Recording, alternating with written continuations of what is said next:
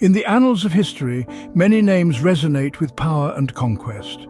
One such name is Pedro de Valdivia, a man whose destiny was intertwined with the fate of Chile. Born in April of 1497, Valdivia hailed from Extremadura, a region known for its hardy inhabitants and extreme climate. His early life was marked by military discipline and service, as he enlisted in the Spanish army. This path took him to the war-torn landscapes of Italy and Flanders, where he honed his skills as a soldier and a leader. His courage and tactical brilliance didn't go unnoticed, earning him a reputation among his comrades and superiors alike. In 1534, Valdivia's life took a drastic turn. His military prowess had caught the attention of the Spanish crown, which had a new mission for him: South America. He was transferred to this new world, a land of unknown dangers and untold riches. There he served as a lieutenant under the command of Francisco Pizarro in Peru. Valdivia was more than just a second in command. He was a right hand to Pizarro, a trusted advisor in the brutal world of conquest and colonization. The experience in Peru was a crucible for Valdivia.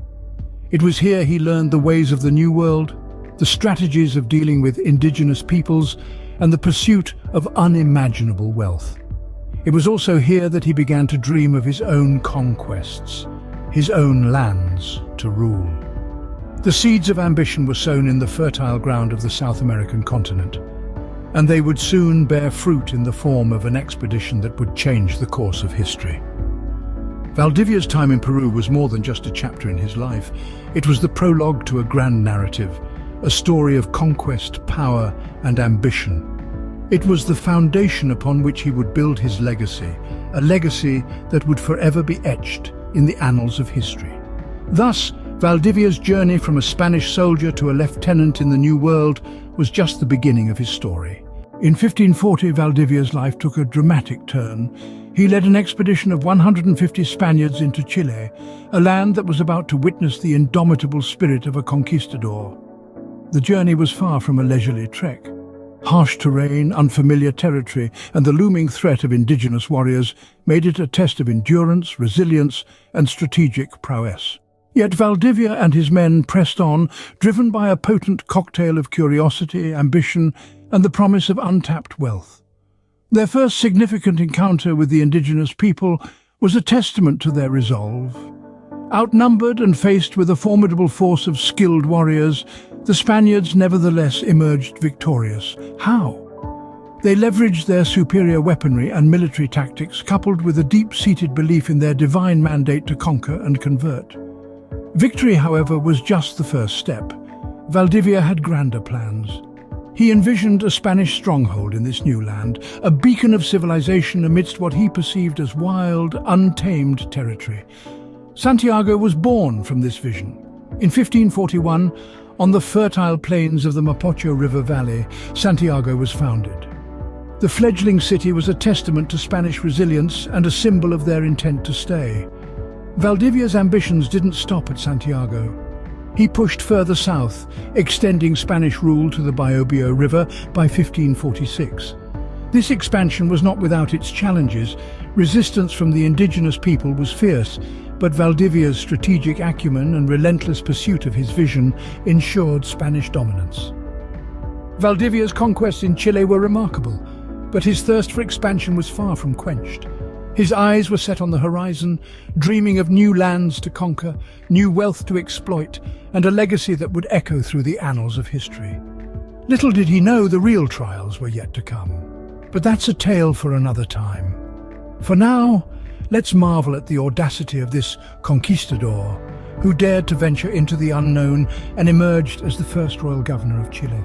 Returning to Chile as governor in 1549, Valdivia embarked on a mission to colonize the land south of the Biobío. The drive that had led him to conquer now channeled into establishing a firm Spanish foothold in the region.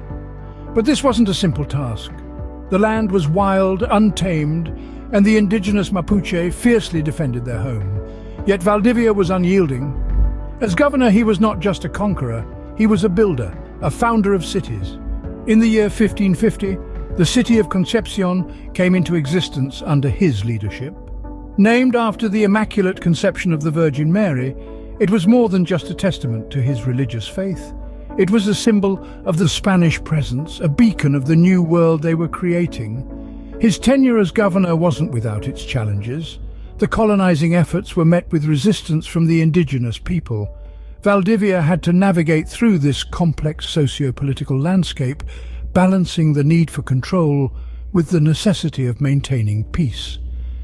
He had to ensure the prosperity of the Spanish settlers, but also deal with the growing unrest among the Mapuche. The governance of Valdivia was a blend of iron will and strategic diplomacy.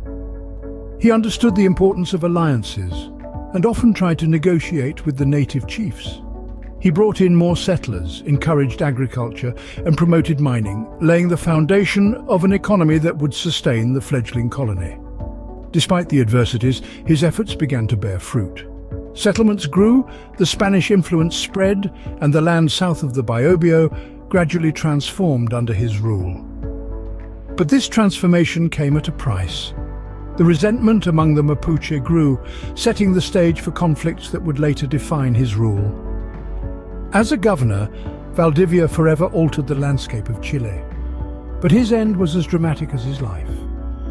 His story serves as a stark reminder of the complexities of colonization and the indomitable spirit of those who dare to venture into the unknown, shaping the world as we know it today. In the midst of his campaign against the Mapuche, destiny played its final card in the life of Pedro Gutiérrez de Valdivia. The year was 1553, and Valdivia was embroiled in his relentless campaign against the Mapuche, a group of indigenous people in Chile. However, the tides of fortune were about to turn.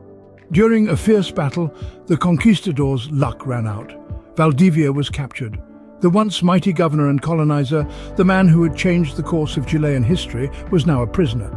His captors were not kind. The Mapuche understandably harbored deep resentment towards the Spaniards who had invaded their lands and disrupted their way of life. They subjected Valdivia to a most gruesome fate. In a macabre twist of irony, the man who had come in search of gold was forced to consume the precious metal in its molten form. It was a painful and horrifying end for the once mighty conquistador. News of Valdivia's death spread like wildfire. In Spain, the news was met with shock and disbelief. The man who had been a beacon of Spanish conquest in the New World, a symbol of the seemingly unstoppable power of the Spanish Empire, was no more. In Chile, his death sent ripples of fear amongst the Spanish settlers. The man who had led them, who had built cities and established a semblance of order in this wild new land, was gone. And the Mapuche? They celebrated. They had avenged their people and had struck a massive blow against their oppressors. But their victory was bittersweet. Valdivia's death did not end the Spanish conquest. If anything, it only intensified it. Valdivia's life may have ended, but his legacy was far from forgotten. His death marked a turning point in the history of Chile. It was a stark reminder of the brutality of the conquest, the high price paid in human lives, and the resilience of the indigenous people. His name would continue to echo through the centuries, a symbol of ambition, power, and the indomitable spirit of the conquistador. In death, Pedro Gutiérrez de Valdivia became a legend, his name forever etched in the history of Chile. This Spanish conquistador, who journeyed from the battlefields of Italy and Flanders to the untouched lands of South America, left an indelible mark on the region we now know as Chile. Valdivia's legacy is one of power and perseverance, a testament to the spirit of the era of exploration and conquest. His influence is evident in the very fabric of Chilean society, from the bustling city streets to the quiet rural areas. His actions laid the groundwork for the establishment of Santiago and Concepción, two of Chile's most significant cities. Santiago, founded in 1541, stands as a testament to Valdivia's strategic acumen and ambition.